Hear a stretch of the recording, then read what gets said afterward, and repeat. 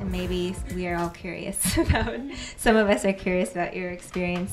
Did you workshop this book? Like, what was the journey from, like, beginning until now? And, you know, what was that, how did your workshop respond to bits of this that you had worked on, and etc.?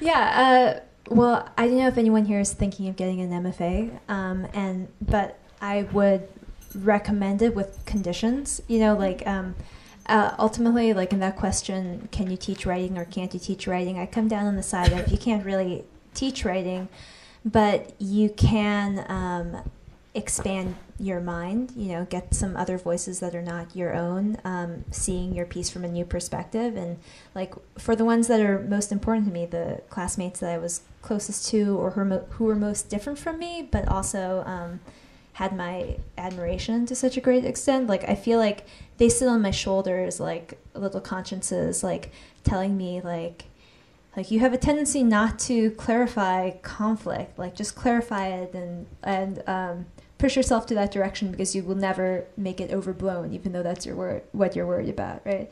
So like people who can, you know, force you to break a habit that comes most naturally to you, but is not a habit you consciously want to carry with you.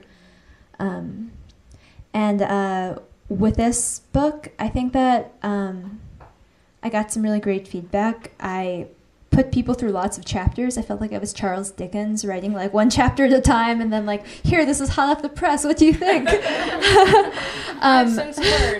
Yeah, and it was a little hard to like improve it while I was writing it, but I saved every workshop critique. I have like a foot or something of workshop critiques.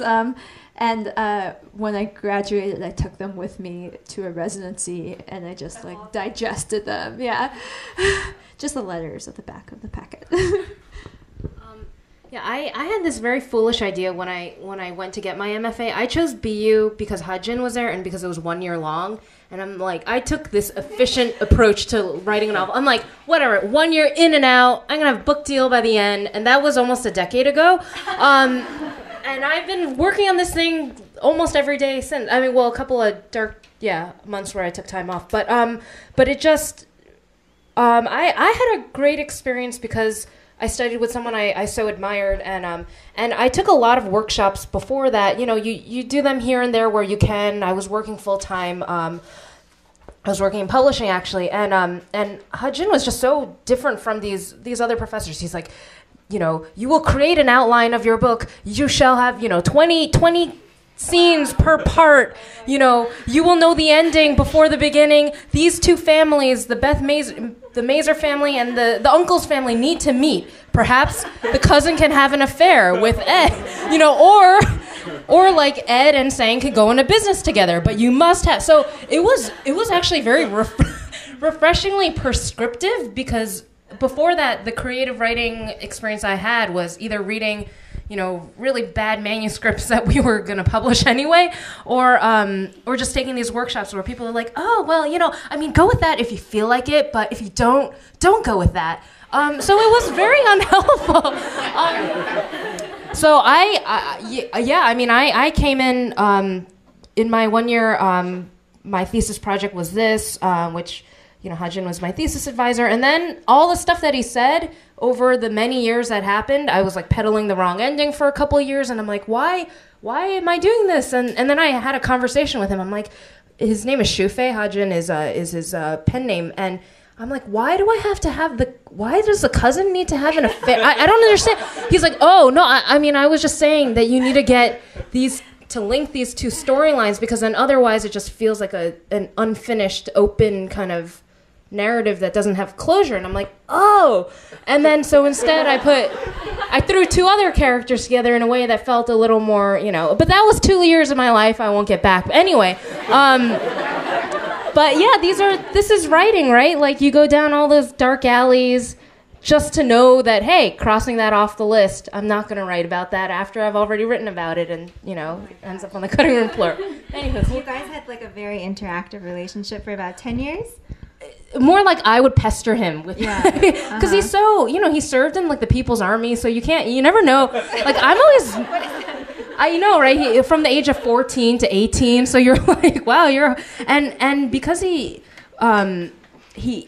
so deadpan all the time, so I'm always like, hey, like doing my normal whatever, the song and dance, and he's like, and I don't know, and then he does a polite smile, and I'm like, are you humoring me, or did that really touch you in some way? So that was the extent of our relationship. We weren't like besties, like we weren't going shopping together or any of that, but yeah, he was a huge mentor to me. Alex, did you go shopping with your advisors? No. Were they suggesting plot twists? The most helpful thing I ever got in workshop was from Ben Marcus, and it's still the hardest advice to follow, I think, and I don't think I have actually followed it, but he would take a novel or a short story and he would say, like, I can see what you're working up to with this. I can see how you're using all your craft techniques to bring us to this place that you've already imagined, but you already know where that place is, and how much better would it be if you put that place right at the beginning and find out what happened afterwards, which of course would be the best thing. So now that's what I try to do over and over again. But like someday I'll get it, and then I will like do a dance. That is really difficult advice. Yeah. Oh my gosh. And then were people in your workshop, did you guys read that Jenny Zhang essay about her experience at Iowa after the whole Yifan Cho? I'm just going to say Yifan Cho now, because is that how you pronounce it? Because I liked what you said about a piece of stink. I felt bad because I didn't know it was a real person. Oh. It's okay. It's all right. Okay. Well, so yeah, her experience at Iowa was really, people are always saying, and I think we've talked a little bit about this too, like, no Asian character would sound like this, or no Asian, like, does your mom really talk like this? Or so she was always having to modify, according to workshop comments like that. Did you guys get comments like that in your workshop? No, I'm so glad no one said to me the sorts of things I said to her. Like, it was really, that was a wonderful essay and also really difficult to read, right, too. And, like, maybe the thing that makes me most unhappy about this Best American Poetry thing is that, like, for whoever just wants to skim the story, they'll be able to, like, pull out the conclusion, oh, yeah, you do better if you use an Asian name or something. Like, Asians have an advantage. And it's the wrong message to take, right? I think I appreciated Sherman Alexi's sort of response, but I think we need more responses. We need more essays like Jenny's, and we need more communiques from within the workshop with people sharing their experiences and talking about, like, what sort of advantages other people believe they're being afforded, and what sort of actual challenges they encounter in their career. Right. We have a collection of responses on the website now, right? Yeah. So anyone who's curious to read more from real Asian poets, they're on the website. Did you have? Yeah, I don't know. I mean, my program was only 9 people, and we moved as a cohort. So within our group, it was quite a diverse range.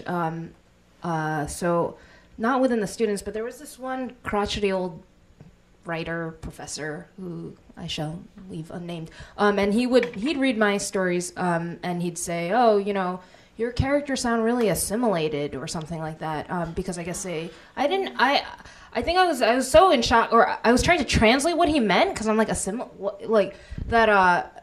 that I didn't even think to, like, get up on my soapbox and be like, who do you think you are?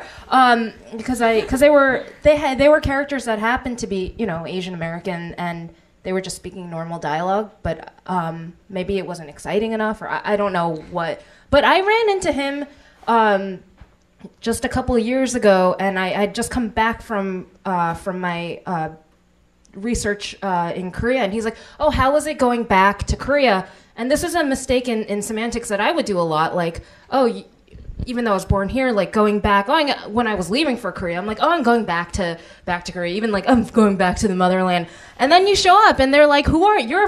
You're a, you're a 재미교포 2세대 from, you're whatever, ethnic Korean American who's not even from here, and a foreigner on top of that. So that sent me the message like, oh, you're not from here. But yeah, you have these characters, and sometimes sadly they occupy like the upper rungs of academia, who are still kind of clinging to this idea like, oh, you're from there.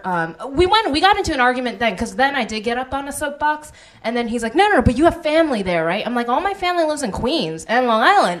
And he's like, yeah, but still, because your cultural blah, blah. So he just, I don't know. I think when he vacates its space, maybe someone else can get a nice tenure track position there. So anyway, that's my rant. Okay, does anyone, let's open up for questions from you guys.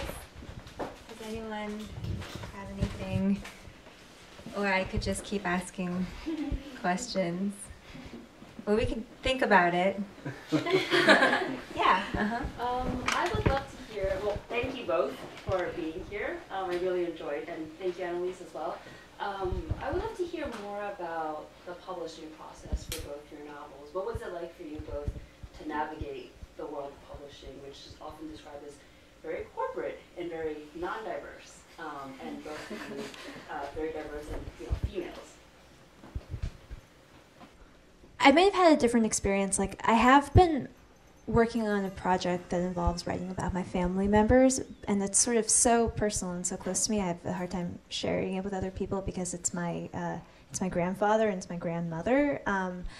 And if I had sent something like that through the publishing process, I might have had a pretty different experience. But with this book, I mean, I was playing so much with genericness, right, and with America with a capital A as this entity that I feel like everyone has a share in.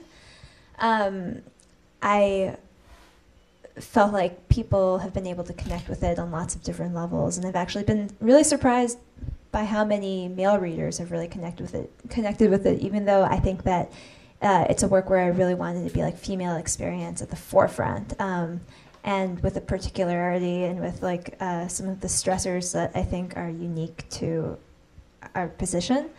But I guess I've found that publishing is full of great and really open-minded people, and even though my first editor has left, it seems to me like a good world. It's a world full of people who love books, and whatever size the company is, it's still made up of book-loving people, as far as I can tell. Yeah, I used to work in book publishing before I like straight out of college, and I did that for a number of years. And I guess what that taught me was all the dumb things not to do. Like, I don't know how much it would people could argue like, oh, because you work, for Random House, that's why you got published. But I don't think so, because it's still really hard. But just knowing what not to do, like, don't write a dumb subject heading in your email, like, be relevant, like, know how to position. You have to know you have to be in the trenches of writing something very long for a long period of time, but then you have to have this ability to switch it off and then be like, I'm gonna look at my book in an objective way, to get your elevator pitch and all of that.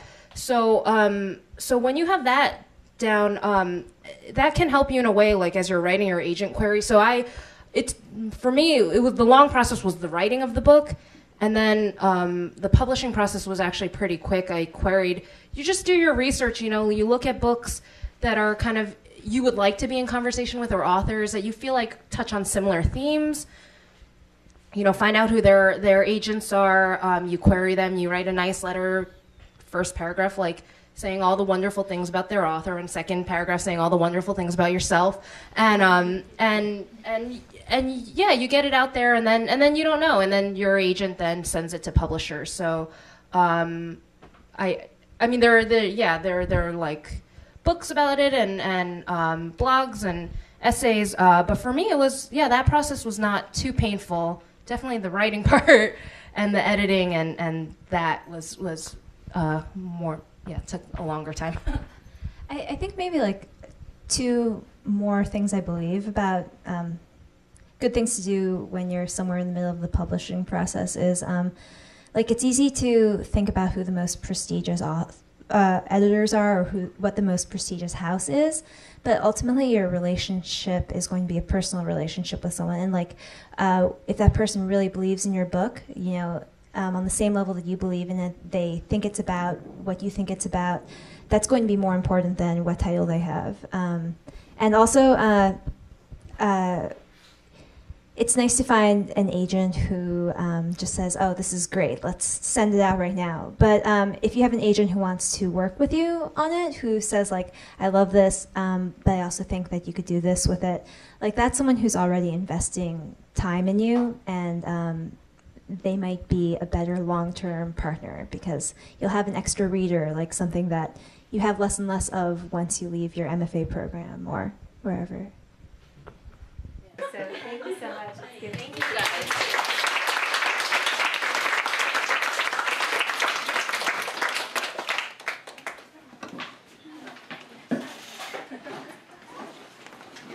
It was really hard to sell my novel. That my friends were going to read the book, and then I was like, you know, because I know what happens when I read somebody's book and I don't like it, and I'm like, we're still friends. So it is a very dark and violent book, and I always knew it was going to be a hard sell, even though men write dark and violent shit all the time. But when women do So it, I it's like, went home and I knew that I had to do this, like that in order to respect the reader, in order to respect myself, that I had to like do that same thing and look really hard at myself and think about what